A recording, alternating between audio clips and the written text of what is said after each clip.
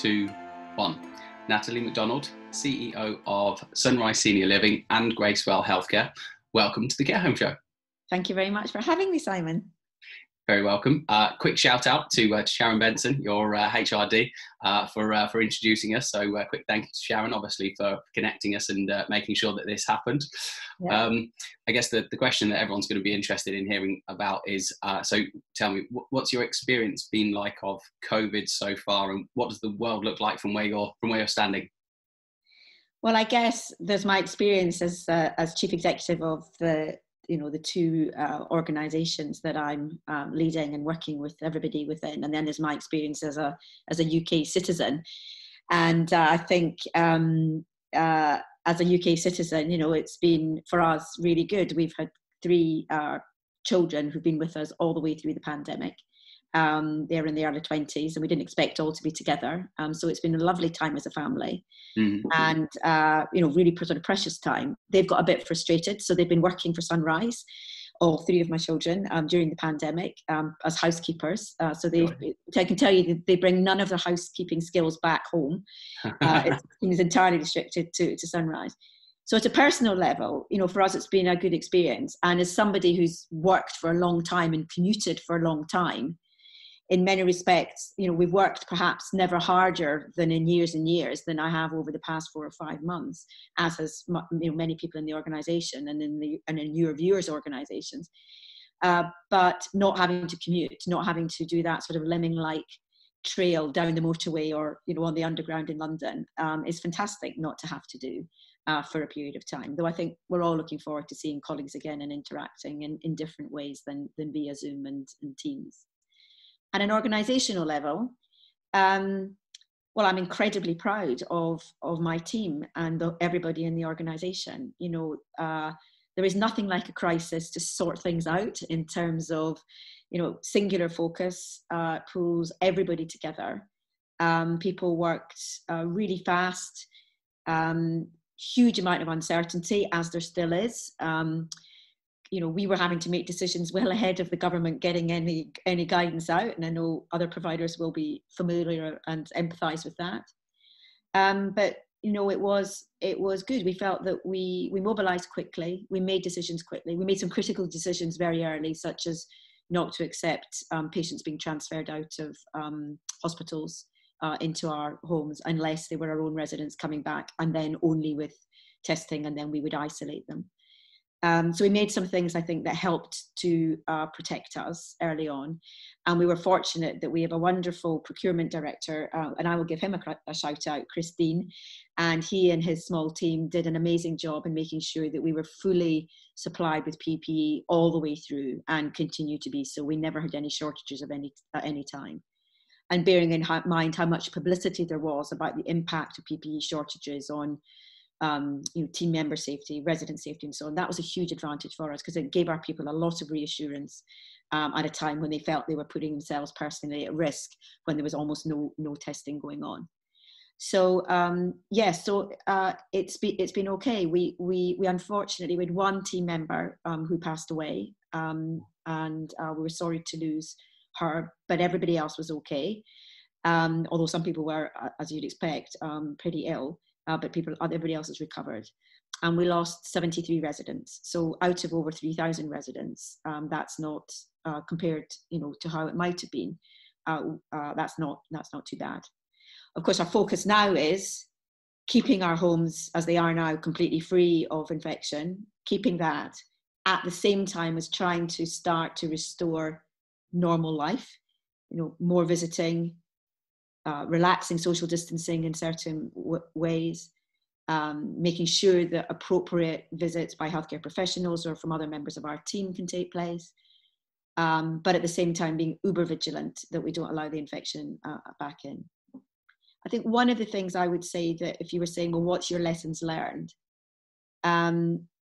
It's the same as in any big sort of situation where there's a lot going on and a lot of change. It's that old adage of communication. We communicated, we had daily calls for 3 months. We had 7-day-a-week calls with our general managers every day for at least the first 2 months. I wrote to all our families of our residents and our residents every week for 3 months, because there was so much in the media that was shocking and frightening. And, you know, when you can't visit your loved one, how do you know what's happening?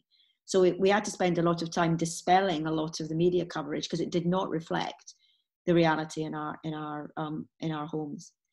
And as is always the case, we could have communicated even more. I mean, I felt we were doing masses, and we upped our communications capability. We brought in people. We did masses of it. And yet still, you know, you still have people who are not quite sure, uncertain, a bit scared to take accountability in a very uncertain time, and people getting the wrong end of the stick sometimes.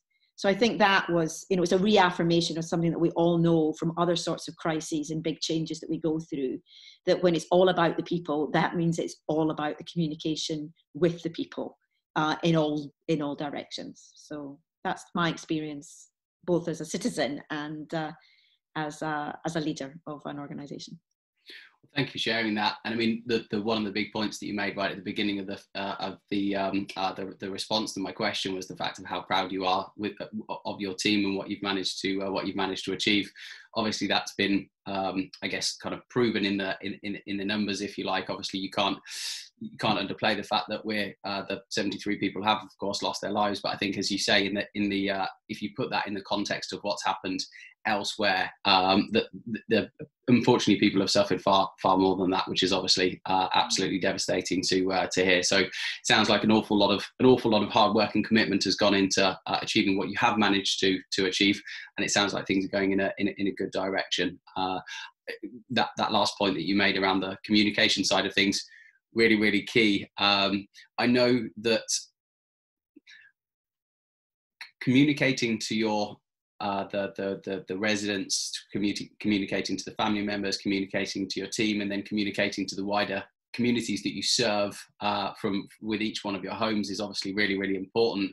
I know that one of the initiatives that you've been up to has been focused around digital content and around TikTok videos. So tell me, give me a little bit of an insight into the campaign. So it was the Celebrate Care Homes campaign via TikTok. You're probably better place to explain it than I, but yeah, give me a little bit of an explanation on what the thinking was and what the project was. Okay, so during the pandemic, it became increasingly obvious that much or most of the coverage, aside from, Celebrate Our Carers on the Thursday evening and so on, which obviously everybody in social care worked hard to get the same parity for our care teams and everybody who supports them as with NHS workers. Everybody was in it together. Aside from that, much of the coverage was very, very negative. And we made a decision that what we were going to try and do was to focus on the positive through the pandemic. So we did a lot on social media about trying to show how normal life was still going on within our communities and homes, which was, some of it was fun. We had Joe Wicks with the Beaconsfield Massive, because all our residents were doing Joe Wicks every day, and he reposted for us. And so we had lots of good stuff that really was trying to say this is a terrible time that everybody's going through, but actually there's a lot of normal things going on, and we're trying as much as we can to keep life as positive as we can for our residents who are isolated for who knows how long, and for our team members who are supporting them.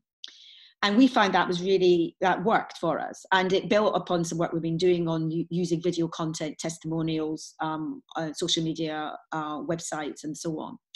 And then coming out of the crisis, we're obviously in a situation where we want to rebuild our homes and their capacity. So like everybody, we've been closed to new residents coming in for many weeks, and we want to refill our capacity. And we're also aware that the legacy of the pandemic is that there's quite a lot of fear. There's been quite a lot of lack of loss of trust and confidence in care homes, because people are frightened that if they go in, they might get the virus, they might go in and then there's an outbreak and they have to isolate and not see their families. So we had all that. And then on the other hand, we also had the most amazing affirmation and advocacy right through the crisis from our team members, from residents, and from their families. I mean, the number of emails and letters and so on that I got and others got that moved one to tears about what people were saying. It was really important what people were writing. And we knew that people felt that, you know, we had done the best that we can in a very difficult situation. And so we felt that in order to mobilize confidence in the sector, which is where the Celebrate care homes come from, it's not just about us, it's about all care providers. You know, we want confidence in all of what we do. And then also to build upon that real strong camaraderie that we built between our residents, our team members and their families. We felt that we would take to TikTok as a way of kind of galvanizing our campaign. And so we've done we've done over 60 TikTok short videos involving our residents and our team members. We've had 41,000 views in 7 days. And thousands of likes, and we've got Sunrise of Bramwell is up there in the rankings. Have a look at it. They use a horse in their video. It's very funny, and that's been really positive, really in engaging everybody. And then on the back of that, what we're doing is we're using the voice of our residents, the voice of our team members, and the voice of their families to help us in our recruitment of team members and our recruitment of residents, using their voices and short videos and so on that we're using and will be posting in various ways. I can talk all I like. I can talk about our infection prevention measures, our retesting programs, our cleaning and so on. But we feel that people will listen to people like them, and therefore listening to other residents, other families who've been in the same situation is probably going to be helpful. And we do hope that other providers will come along with us, because we want to have strong confidence right across the care home sector.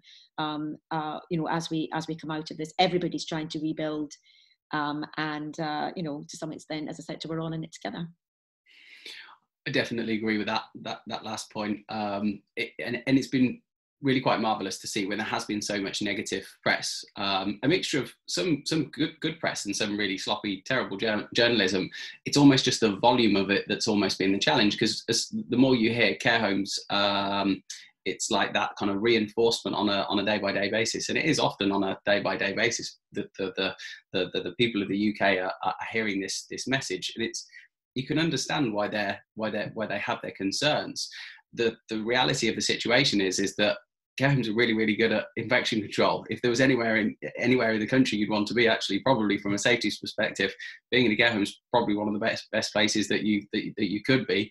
Not to mention the fact that the environment, the care, the activities, the whole lifestyle that's provided in care homes up and down the country, but people don't see that. So I think in the same way that in normal circumstances, people need to be engaging with their communities in a kind of in a real world kind of interactive way.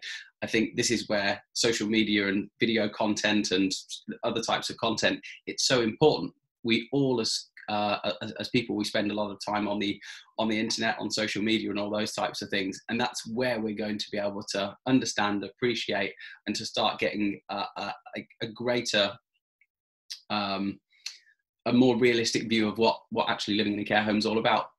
Yeah, I agree with that. I mean, I think that, yes, I think that that's right. And we need to depict things as they are, not, journalists are doing their jobs, they're telling their stories, and, happy families, is a bit boring.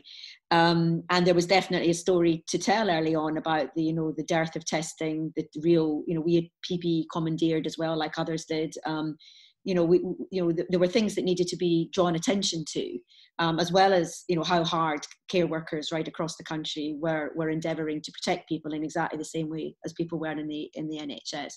So all of that needed to be done. But of course, there's a downside to it. And so it is important to give insight into what life is really like. I think that there is learning coming out of this, though. I'm not sure, I don't feel very comfortable that as a society, when we're in a pandemic like this, the message to our oldest citizens, who in many respects, who may not only lived longest, but sort of given a lot and have got the shortest time left, in any case, that the message is that what we do is we lock the doors and we don't let them out and we don't let anybody in.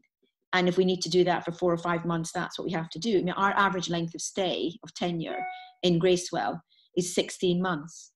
So some of our residents will have spent a quarter of their time with us.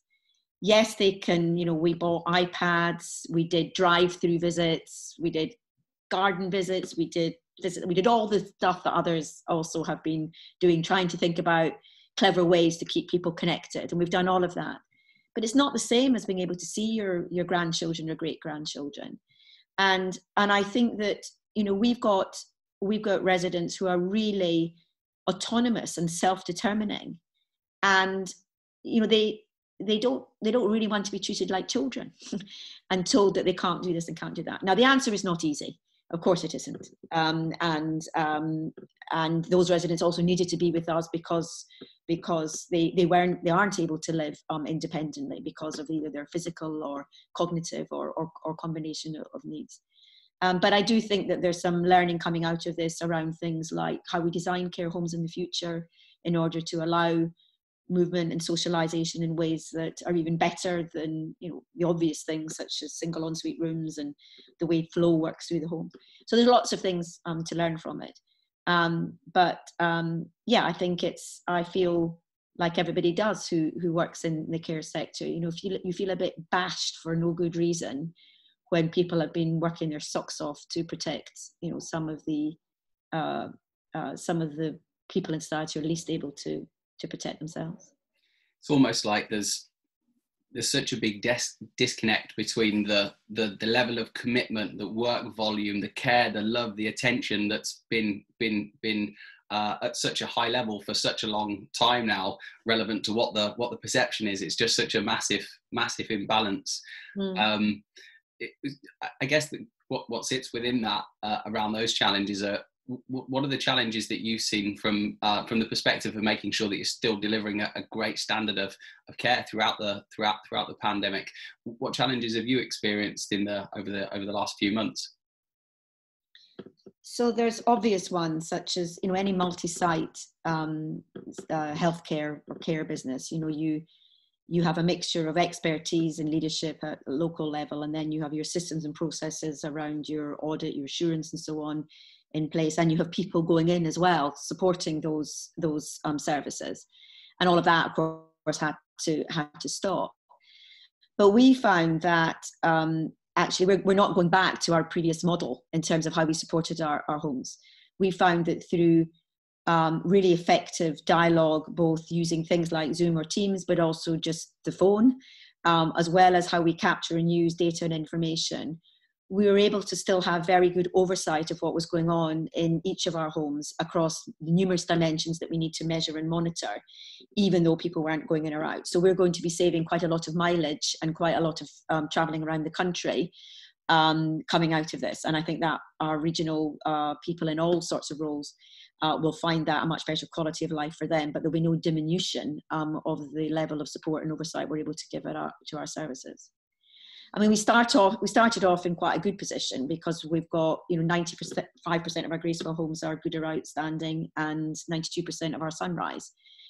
So, you know, we have largely a strong, stable portfolio in terms of, you know, our compliance, and we were able to carry on with most of what we were doing through the pandemic, you know, measuring all the things that we normally measure. And we saw some really interesting things, such as, you know, falls declined very significantly because at times, you know, people were being looked after in their rooms rather than wandering around so much. So, you know, bold gentlemen with Parkinson's disease who just want to keep going and then unfortunately fall, those sorts of things weren't happening.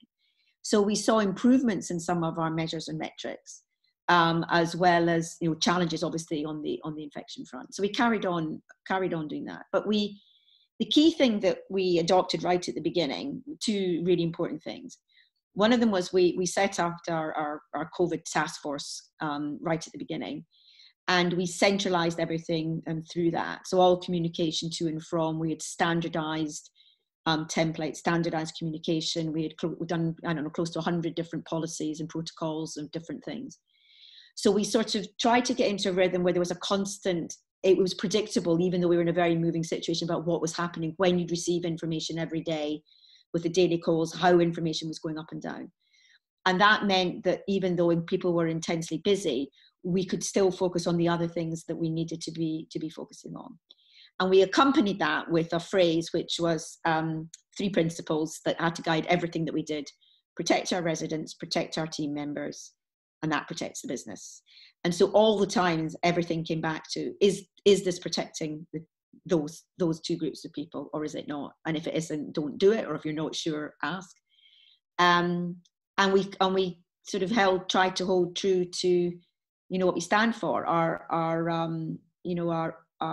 values, our proposition for both our team members and our customers is that in your work and in your life with us, you are able to achieve whatever, you are able to achieve meaning and self-worth and have a purpose in your life. And that remained the same. So we tried to carry on, and we kept on talking about trying to keep things as normal as possible, even though they were unprecedentedly different. We're advantaged. We've got some really good specialists, in the organisation. We employ nutritionists, we have occupational therapists, we have Jackie Poole, our Director of Memory Care. And so in areas like the ability to manage the isolation for residents who have dementia, where depression, potential distress, and so on, because clearly many of them can't understand what's going on, were really significant risks. And so, being able to use our experts virtually to be able to support particular sites and so on was important. But underneath it all our KPIs and our measures continue to be tracked and checked and so on as normal across all that we do, so that we weren't losing ground during the pandemic. And then when the CQC put in place their emergency framework and they were doing the telephone calls and so on, our people felt, our general managers, our registered managers felt very confident that they were able to talk, positively about how we'd managed the pandemic, they at site level, and how we had helped to support them, but also how their home had kept on focusing on what was important in terms of all other aspects of the services we're providing our residents at the same time. Tell me about your view around the kind of the wider challenges within health and social care in the health and social care sectors. Wow. what an enormous question. I've worked in healthcare and social care for my whole career. I started off as a wee junior doctor in Glasgow in the 80s and worked in the NHS for 9 years, and then moved into healthcare management and then laterally into social care. So I've seen the NHS and social care from lots of different roles over many, many years. And of course, the biggest sadness is the lack of joined up thinking and working between the 2 sectors.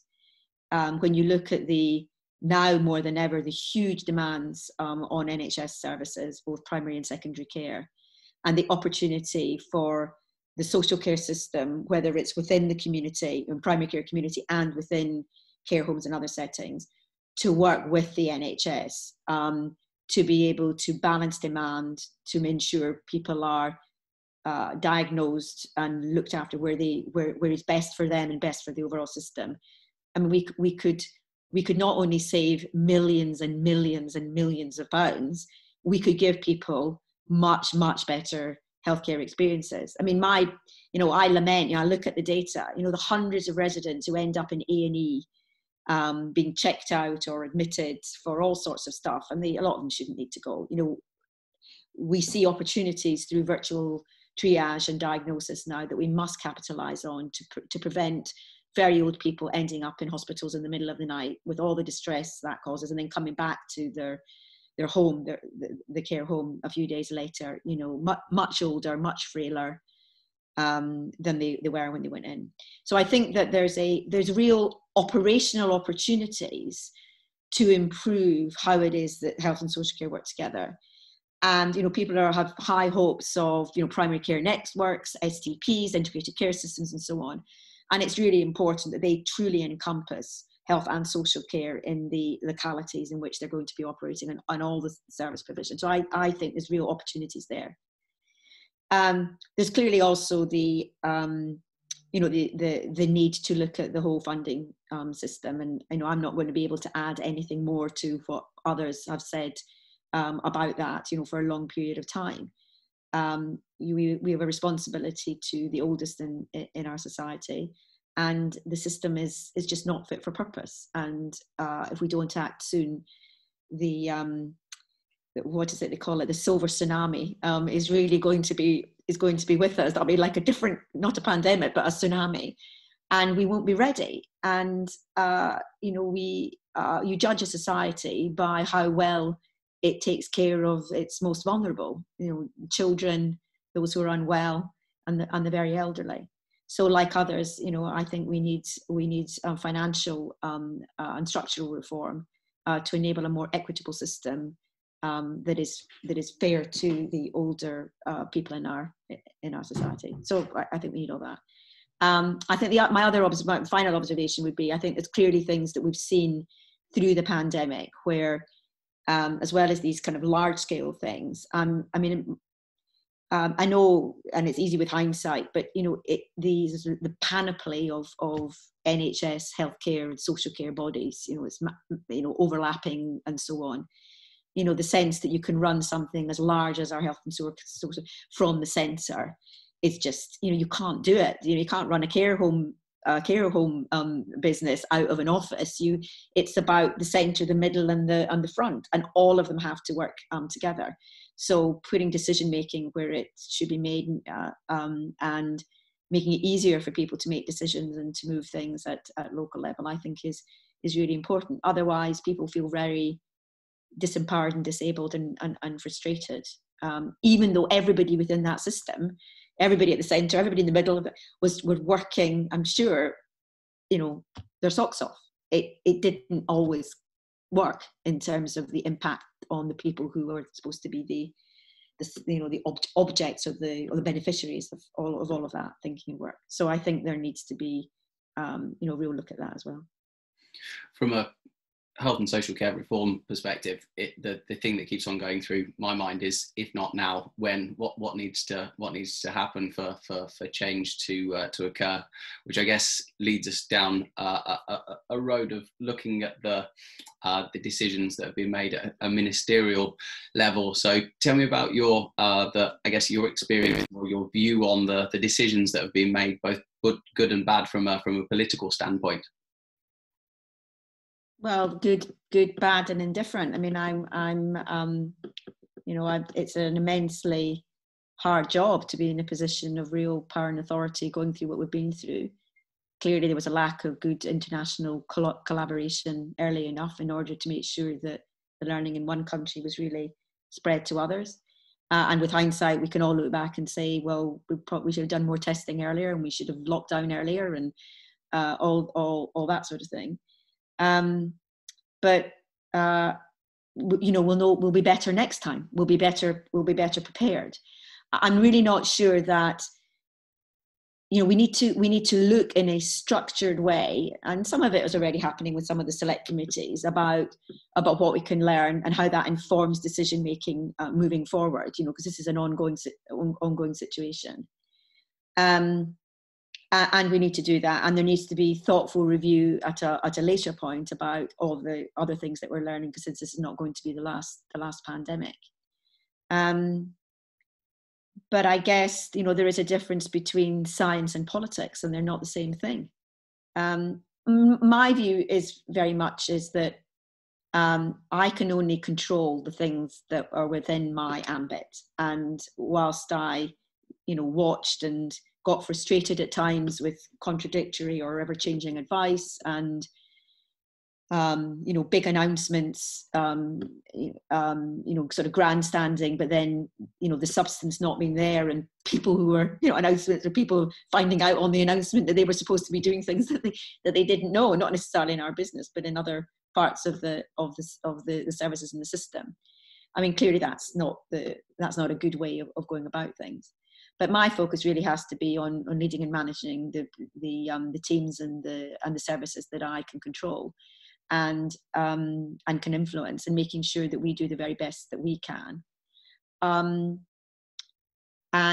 that's what we've done, and that's what we will continue to do. the financial structural reform of the social care system is not something that's within my gift to deliver, but I agree with everybody else that it absolutely needs to happen. And let's just hope that as things move on, all those pronouncements are not forgotten, and we have something more substantial soon. And poor Andrew Dilnot, his recommendations or something like them is probably is going to be put in place. Sure, there've definitely been some bold claims around what the government are due to do with the social care world. Let's see how those things pan out. I've to date, I don't think I've seen anything that's made me feel wonderful about the set of circumstances. But then again, previously we haven't been in a global pandemic. So again, hopefully this is the thing that will drive those changes. I'd be interested to hear. I know you kind of alluded to the fact that maybe it's not your job specifically to or at least kind of maybe above your pay grade to talk about kind of how the minister should be dealing with the situation. But if you did have the ear of the PM, if you were kind of a health and social care advisor, if you like, what would be the lessons learned that you'd like to be able to share with him to make sure that he was in a position to make really good decisions moving forwards? I think the thing is that it's bringing together, it's about strategy and action. You can have the best strategy and plans in the world, but you can't operationalize them. They're not much good. Similarly, you can run around in a very disconnected way, being very busy, but if you don't actually have a strategy, then equally you're not going to be very successful. And I mean, I think clearly there were strong efforts made in order to make sure that the scientific community and the epidemiological community were involved in working closely with government and so on this. But I think that you have to involve the operators in this. You have to involve those who are close to where the services are delivered and the people who are delivering them, and bring together the potential policies and things that you can do with those who are then required to make them happen, so that you come out with policies and protocols that can be implemented, that meet their intent and have real practical applicability. Now, clearly you can't involve everybody, but you can involve sufficient samples of people who give a very good feel and insight for what it's actually like out there, as it were, in our sector. People are actually, working with, care teams and residents and their families and so on, so that the insights from that are brought into the decision-making forums, so that decisions can be best informed and therefore, most value adding. And I still think that's an issue. There's new pronouncements, all the time. Weekly testing and so on, when there aren't enough test kits, and the Randox test kits have been withdrawn and so on. It's just not possible to do that, and it causes such a degree of wasted time as everybody runs around working out what they should do and what they could do, whether they have to do things and so on. And these things are avoidable with more forethought and more. It's that kind of more haste, less speed sort of thing. That when you're in a crisis, but it doesn't mean that you don't have time to think about making wise decisions. Talking of wise decisions, what have you done to make sure that your residents don't feel isolated during the outbreak? Obviously, people, the loneliness and isolation is one of the key factors within all of that. How have you made sure that the residents still feel engaged with the what's going on around them and their families, etc.? Well, we did. I'm sure what others have done, that we looked at how people communicate with their families and vice versa, and so we bought. I don't know. As soon as we were shut down, we bought hundreds of iPads, and people have been using those, as well as telephones, visiting at windows. We brought in these drive-by visits where you could see your. It's sad, isn't it? But it was the best that people could have for a period. And then, of course, we used our people who, we brought together all our activities coordinators, and those who are on a normal times basis are responsible for putting together the activities and the social programs and the engagement of all different sorts that we have in our communities and homes. And they, but in tandem with all the rest of the care team, just did wonderful things, entertaining people individually when they were isolated, having sing-songs in the corridors where people would come out of the room, sit at distance, and masses and masses of stuff, and a lot of it we shared on social media. Just constantly thinking about how is it that we can make life as normal for people, even though it's really abnormal. It was much harder for residents who are living with memory loss, and it was very stressful for team members because they were trying to keep people safe, trying to achieve social distancing and so on. But some of the things were like using music, back, really simple things like going right back through people's care plans, remembering what they were like when they were young, speaking to their families at home and saying, this is particularly challenging. Are there ways in which we can reach somebody and make them feel more comfortable, more at ease, through music or activities and so on. So all those sorts of things that we did. So really taking things that you would do in normal times, but having to repurpose them. And clearly what we didn't have was, the big communal activities or trips out and so on.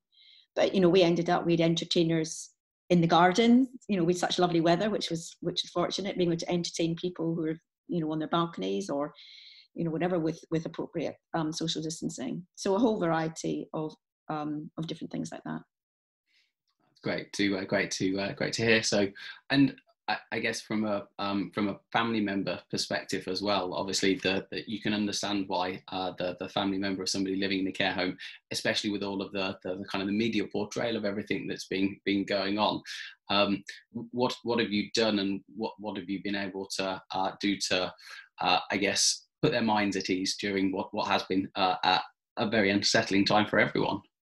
Yeah, so our families, like our residents, have different approaches to risk. So we have some family members who even now, think the homes should still be fully closed and nobody should be going in and out. So they've got they're very nervous, they're very low tolerance risk. And then would like to be able to bring the whole broods in and want to see, they're tired of not being, and they're prepared to take risks and so on. What we've got to do is balance those two ends of the spectrum. So we did really practical things like talking to families, sharing photographs, sharing experiences, facilitating all these calls and contacts, making sure we're reaching out an awful lot to families to reassure them about their loved ones. So that was the first thing. The second thing was we had to reassure them that what they were seeing and hearing in the media did not reflect what was happening in our homes, which is where we got into this thing where I wrote to all our families every week from a letter we emailed out and so on, and then they would often come back, and many of them would come back in touch, and people really valued that because it allowed us to contextualize. Well, this is this over here, but let me tell you where we are, and so on. And then we complemented that with the communications that our general managers would do for their particular site on the back of mine. So we would have general communication for me, but covering important areas, and then the specific site by site, and one would follow on the back of the other. And that was really important, I think, for people to know where they stood. And then we have tried, we started to, as the infections that we had and things stabilized, then we started to reintroduce visiting. We did do some things during the pandemic. I mean, I didn't agree with this thing about people not being able to see their mum or their dad or their granny when they were dying. So we facilitated visits to terminally ill residents for whatever cause, all the way through using PPE and so on. And I know that we had feedback from families about how important that was to them.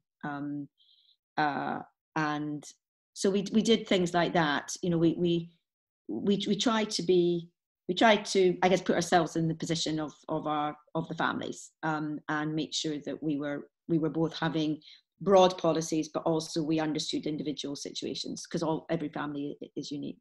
And then we started to reintroduce very carefully, site by site. We had a decision criteria that was based upon, you know, freedom of infection, testing for all residents and team members, because it was asymptomatic positive results are potentially people can be infectious.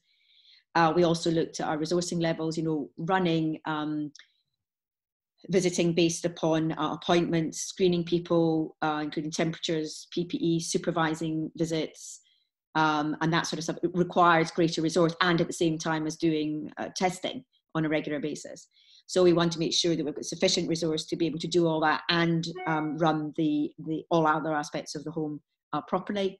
And then also we built in reference to the level of infection in the surrounding community. So we did about 5 or 6 weeks ago, got together all the R rates of all the localities around our homes and then tracked those on a weekly basis. And on that basis, we were able to progressively open up our homes. And in a couple of places, obviously pause visiting, where we felt the R level was getting to a point where we weren't comfortable, that the prevalence in the infection in the surrounding area was too high for us, and we paused things for a while. And in doing that, you know, we communicated all that to our families. This is how we're going about it. This is what it might mean, that we might be open for visiting and then we might be closed for visiting. But that's the way that it has to be. So really setting expectations, explaining everything, being as open and transparent as we could be, asking people for feedback. We asked families at times for, what do you think about this? And, you know, it's helpful to get people's views about things that we should be doing. So asking for that feedback locally, and then asking it for it centrally when we were writing out to all our families and friends. I guess that comes back to what one of the things that we started with around communication, just double down on the communication and just make sure that people have got a really good understanding. And I've spoken to plenty of operators during COVID and kind of after COVID around, if people feel left in the dark, it's very easy for them to think the worst. Unfortunately, maybe it's a natural propensity of humans to do that. So just making sure that people do have a really good understanding of what's going on, so that even if it's always going to be a kind of a reasonably anxious set of circumstances. We're in a global pandemic. It's going to cause a certain amount of stress, but at least if you've got a really good insight into what's going on, then you can be comfortable knowing that I'm being communicated to. I've got the whole picture. This is what's what. So that makes a lot of sense. So both Sunrise and Gracewell are seen as being fantastic brands, and they have a great reputation within the market. There's clearly a lot of special stuff that goes into making those brands what they are. What would you say the kind of USPs are, if you like, for the group? Well, it's always about the people. You know, we're the Sunrise homes are beautiful. You know, lots of people have followed in the wake. But I think when Sunrise, it was before I was in social care, I think when Sunrise came into the UK at the beginning of this century, it did bring a new sort of philosophy in care home living. You know, very homely, not institutional. And that was in some respects quite different from many care homes. And Gracewells are different. They're much more modern, very light, very airy, very positive places, and they have that household within an overall community feel. So it feels quite intimate and intrinsically friendly. So we have advantages by that, but really, care is all about people serving people. And I know when people come in and they're looking around and so on, it's the building may be lovely, but if people don't get a good feel about the general manager and what they see and how positive people are and the quality of interactions and how welcoming it feels, how engaged the residents are, how what variety of things is going on, then they won't want to come and either come in themselves or suggest that it's somewhere where their mum or dad or other relatives should come in. So our focus is relentlessly on on our people and enabling them to deliver great work. And in order to be able to do that, we have to have a really high bar in our expectations about what's good enough for our residents. It's 24 hours a day, 365 days a year. It is extremely hard to deliver, a really high standard of care and everything that goes around it all the time. But that's our aspiration, that's our ambition to achieve that. And so we have to recruit people who really want to be part of that, who have the mindset and attitude and ethos. We can, as is always said, you recruit for attitude, train for skills. We can train people in how to work in our organisation, which will be similar to other care homes, but different in other respects. But if somebody doesn't really want to work in that sort of environment, you've got to be resilient. You have to be very kind. You have to love being with much older people and so on, and working as a team and all those things. So real focus on how it is that we recruit well at all levels, making sure that we enable people to join the organisation well, the quality of inductions, enabling people to join well, to feel welcomed, all those sorts of things, which sound really simple, but we all know the care sector can be challenged, and people use agency labour, and then the permanent hires are kind of thrown in, and because they need to be on the floors, and that just drives early turnover. So no magic in it. It's doing all these basic things really well and consistently, recruiting well, inducting people well, making them feel really loved and part of the organisation, making sure they really understand what their work is and how they do it and how it's measured. And so they've got certainty. And then, as is always the case, certainly at site level, it's about the quality of the relationships between the individuals, their team, and their managers. I'm far away most of the time, especially at the moment, we want to have visible senior leadership and make people feel part of the larger organisation. But people mainly affiliate with those that are around them and the home that they're in. And so that's really got to work, and that's what we aim for. And so what we're trying to do is to constantly improve and evolve what we do, through our recruitment, through new ways of especially coming up now with so many 16 to 24-year-old people are going to be looking for work, ways in which they can come on board, learn with us, qualify with us, potentially move on to something else, but have real, career progression, something meaningful as opposed to just a job. And we'll be investing more in that as we move ahead. Those things are vital. You also have to pay people well for the work that they do, you can have all sorts of benefits, but you also have to look at the core pay and benefits as well, and that has to be attractive and comparable with other forms of work. I mean, there are much easier ways to earn a living than working in care. And therefore we have to make sure that we give people the opportunity to do great work, but we also pay them well for the work that they do. We don't want to lose people because they can earn 50 pence or a pound more down the road. That wouldn't be, we strive to avoid that. Yeah, I'm sure. You definitely shared some really useful insights.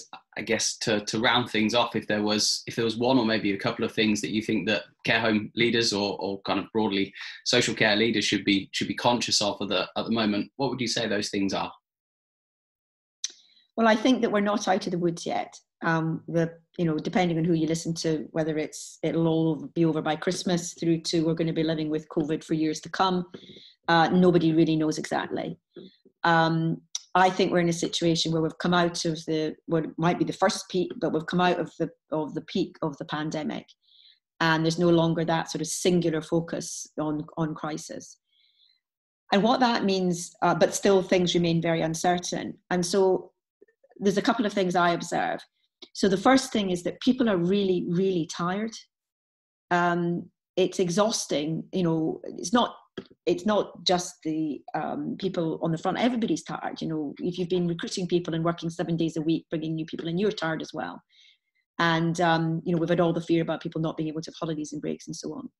So as we come out of that peak and the businesses, all our businesses start to return, we're still coping with the pandemic, but we're also starting to do some of the other stuff that was there in the background or needs to come back and so on. And we're doing it with people who are pretty tired. And so I think you need to think about things like, how do you rotate people in and out of roles?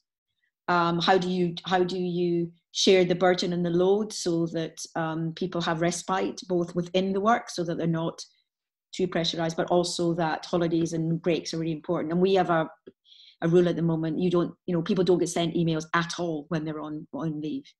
So you get the people who are tempted to look at emails when they're away, and it was a disaster if you're trying to have a break. But of course, most people's holidays are undone by lunchtime on the first day back, when they come back to a couple of crises and they look at their inbox.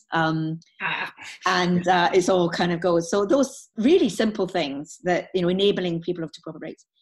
The other thing that I observe is that, all the uncertain, in a crisis, there is a lot of, you become quite top down. You're making a lot of decisions and you're having to make them sometimes with limited time and with imperfect information. And you end up getting quite a lot of upwards delegation, which is the right thing to do in a crisis. And I think one of the things that organizations are going to see in care is that we now have to move away from that and back into making sure that people are enabled to take accountability, to make decisions.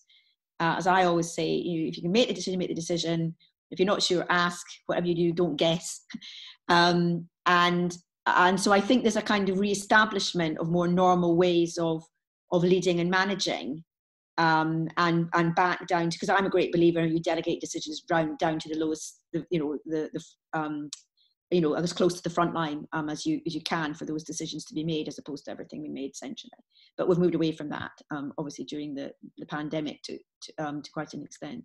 So I think there's going to have to be a readjustment around a bit about how the organisations work. And then the last thing is to make sure that we take advantage of all the learning that we've got from what has been something that nobody would have ever wanted to happen. But we're doing the whole thing a disservice if we don't then take advantage of the ways in which it changes us. So we're looking a lot at the moment about how we're going to redesign our support office and our regional and whatever functioning. So we're not expecting everybody to come back to the office and for it to be like it was before. And that means we should be equally productive and we should have happier people as a result. We're looking at, what's the feedback? So what's the feedback from all the different constituencies about how well people felt things worked during the pandemic and coming out of it, so that we'll be able to take rounded decisions about how work and so on and roles and so on should be reconfigured to be optimally effective. And specifically, we need to look at all the rapid advances that have been made, with GPs doing remote consultations, remote ordering. I doubt a GP, a bit frivolous, but I doubt we'll see many GPs back in care homes doing routine visits for some time, and nor should they need to. We actually got, I think, better services actually during the pandemic for many of our GPs because it was really flexible. We could do ward rounds and pick up with people as we went. So there's all that, triage, so that people don't have to go to hospital. These are fantastic things that should make it much better for our residents and our team members coming out of this. So I think it's beholden on those of us who are in leadership positions to make sure that we're really capturing that learning for our organisations and ensuring that we apply it as we move forward, and sharing it, across why your podcast is such a great thing. This is part of sharing experience, sharing good things, sharing less good things. And hopefully by people, watching other people on your podcast, people watching me, there might be things that we all pick up from each other that we all learn from and help the whole sector to become stronger as we emerge from this difficult few months. Well, I certainly agree with the learning side of things. I'm excited to see kind of what happens moving forward with people taking on board the learnings. It has obviously been a difficult set of circumstances, but I heard my friend Ben Allen from Wellness use the they're saying something along the lines of pressure creates diamonds. So I think there's a lot of diamonds being created at the moment, because this is just about the most pressure that we could have on the social care world. So and I kind of get the feeling as well that we could probably keep talking for a while. So maybe this is an opportunity to say we should once we've had even more time to reflect on this, maybe another couple of months down the line, we'll create another podcast together and see what's going on in the world then. But for the time being, it's been an absolute pleasure having you on the Care Home Show. Thank you so much for your time. Thank you very much, Simon. I really enjoyed it. Thanks. Great stuff.